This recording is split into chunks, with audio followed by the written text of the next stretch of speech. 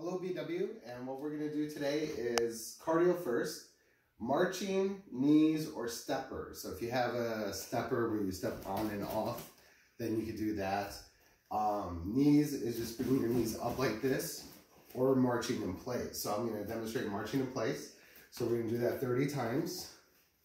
Just keep your feet moving. Marching in place is very good if like you live in an apartment or something where you can't make a lot of noise. So that's what I would recommend, is marching in place.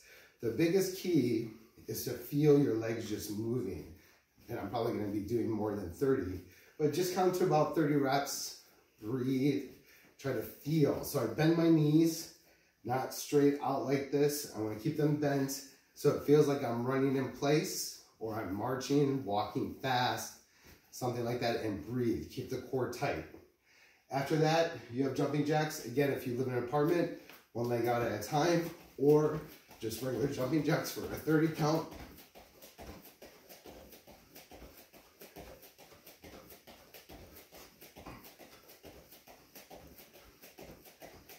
Once I hit 30 of those, I'm going to do incline mountain climbers.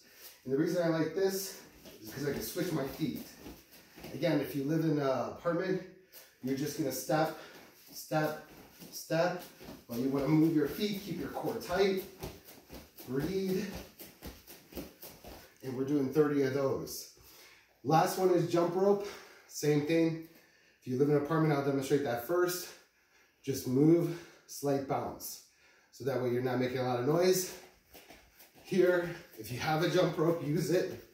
If not, just feet up and down 30 times, okay? Make sure you breathe. Once you hit one round, rest about 1 minute to 2 minutes. Repeat that for 3 to 5 rounds, okay? You want to use your phone as a time stopper, do that as well. Next, we're going to do some conditioning. So I have a band that's high for my lat pull down. And all I'm going to do is kneel down.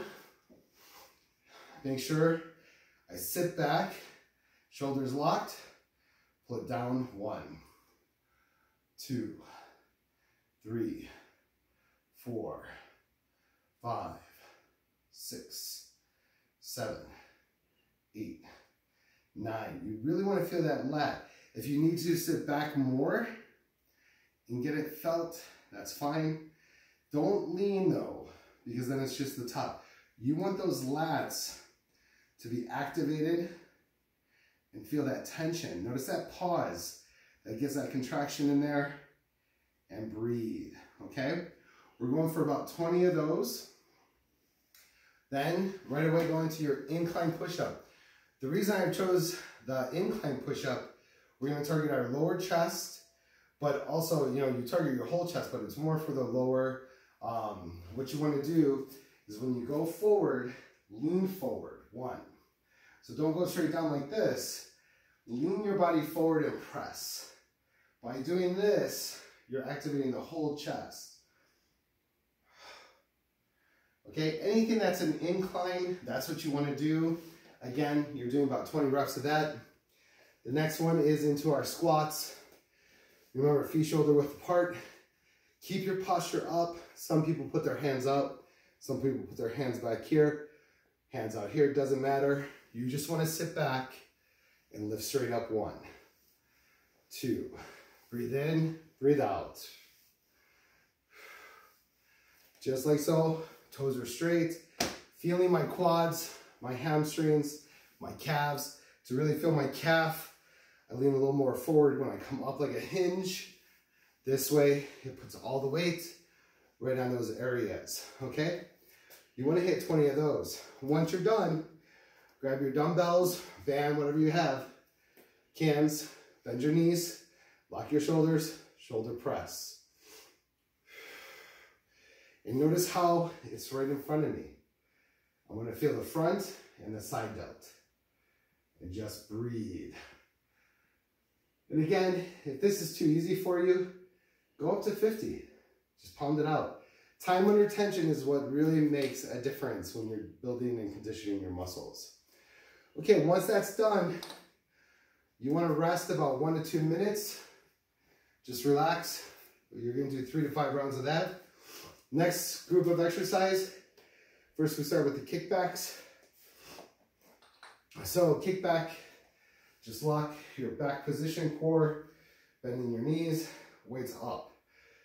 Squeeze your back together and throw the weights back. That is a kickback. You could do 10 to 20 of those. Remember to breathe. Then come up, biceps. You want to twist the weight.